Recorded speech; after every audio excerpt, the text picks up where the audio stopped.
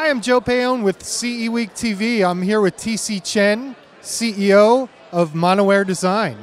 And TC, can you tell me a little bit about your philosophy? Yes, so Monowear was formed with a group of 5 guys, each individually specialized in one aspect of the business. So when Apple first released the Apple Watch, we immediately saw the potential and fell in love with the Apple Watch, knowing the huge demand for the Apple Watch bands. So therefore, we formed Monowear to offer all the watch bands that we have available today. So can you show me your collection of bands? Yes.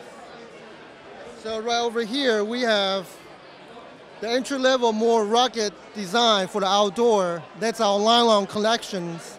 And it comes in 3 different connector finishes to match the Apple Watch finish. And then moreover, over here we have the leather bands, which is more classic design. Again, we added additional colors like red or navy blue to spice it up a little bit. And then over there, we move over to the mesh band, which is a little bit more chic design. And that is our next level up. Finally, we have the metalling band, which, believe it or not, it was inspired during the funding process at Kickstarter.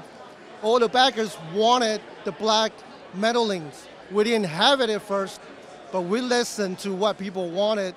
So therefore, we created black metalling bands, and it is our #1 seller right now, and we can't keep them in stock. So a lot of the criticism of the smartwatch movement has been that it's designed by tech people. Obviously, you guys are trying to make things a little more aesthetically pleasing. Where do you see the state of design in the smartwatch area?